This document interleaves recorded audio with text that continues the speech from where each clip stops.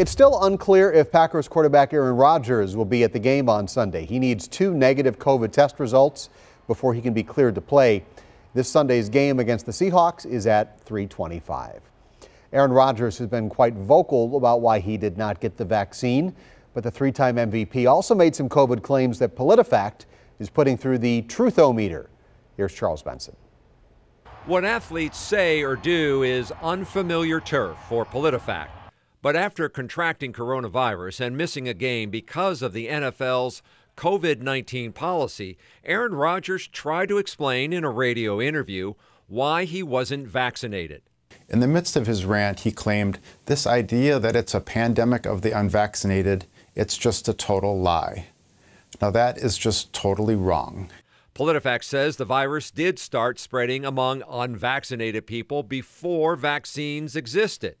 Since then, the science and the statistics tell a very different story. Even now, today, unvaccinated people who have been exposed to COVID-19, who have some natural immunity built up, are 5 times more likely to get it again than a fully vaccinated person is.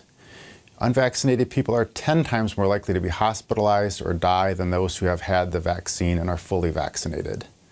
But no vaccine is perfect, and vaccinated people can still catch COVID-19. But despite breakthrough cases, it is happening at a much lower rate for vaccinated people, and if they do get it, they are less likely to be hospitalized or die from the virus. You have to look at the percentages and not just the raw numbers and things you may be seeing. So in this case, science gets the sack. So after further review, PolitiFact rated Rodgers' claim mostly false.